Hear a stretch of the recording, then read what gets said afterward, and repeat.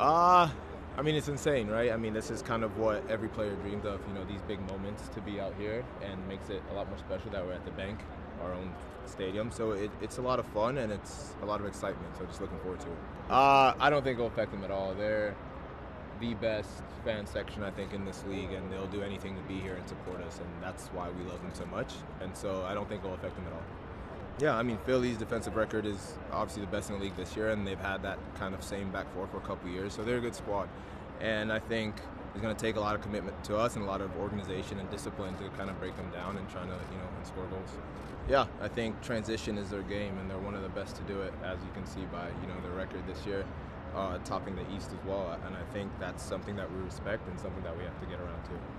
Yeah, I mean, that's kind of what, like you just said, treat it like another game almost, obviously heightened expectations, heightened game, heightened everything. So it's kind of just about calming down, finding your way to kind of just meditate in a way and approach it like, we did the last game and the game before that.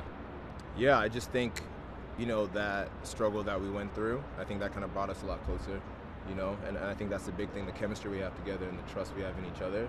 I think it's so high that we depend on each other for success, and it's a really cool thing to see, and we all feel that. Yeah, no, Steve is, I've had some pretty good coaches in my past, and I had to put Steve up there as one of the best, personally and as a coach, I think. I think his personal side is great, and I think that's a big reason why our team is the way it is. He's able to get all of us collectively together thinking in the same direction and kind of move us in that direction as well. That's my mentality all the time, no matter what the squad is. That's kind of been my role this whole year. So for me, it's just about, always being ready. And that's kind of what it is right now, too.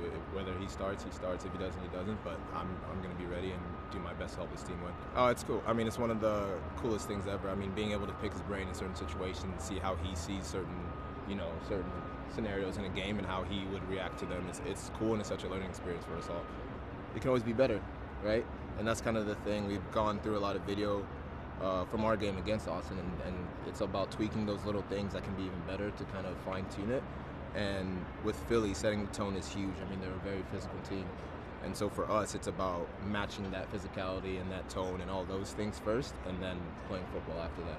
Be organized. I think that's the biggest thing is, proactive defending when we have the ball in their half is just being key of their top three guys who are, they're lethal.